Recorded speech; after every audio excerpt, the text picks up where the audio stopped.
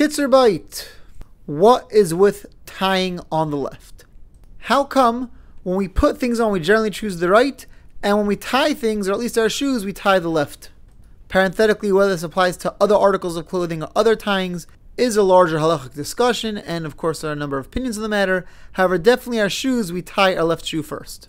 So according to Kabbalah, there are two ways that God interacts with our world. One is with midus hadin, strict justice. You get what you deserve, not a drop more, not a drop less. If you do deserve something, you get it. If you don't deserve something, you don't get it.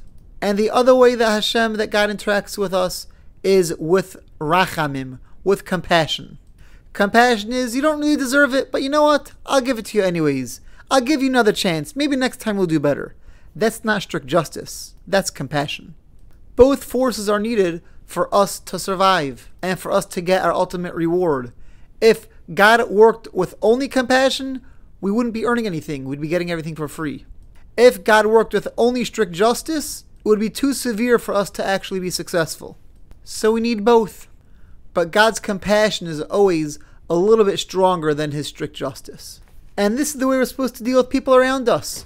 We have this balancing act of not being a pushover, of standing up for ourselves, but on the other hand, of being sensitive to other people too. It's a delicate balancing act. And we're supposed to try to emulate God by working with both of those different aspects. On the one hand, of responding to people in the way that they deserve to be responded to.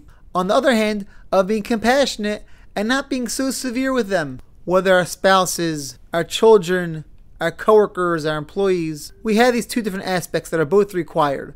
But we always want the compassion to be stronger than the strict justice.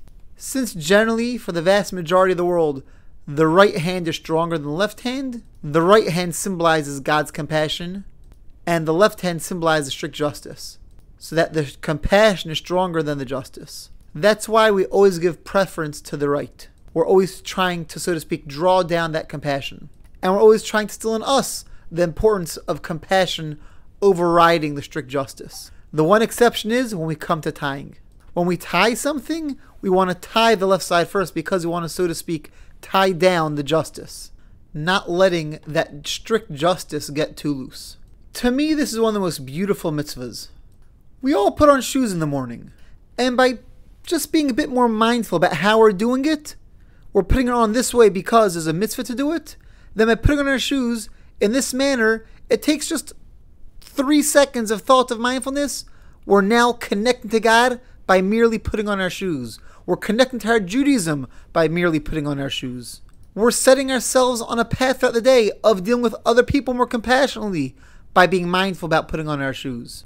Such a simple thing that takes a little bit of mindfulness, but if we do it properly, starts our day every single day on the path of connecting to God, to Judaism, and to each other.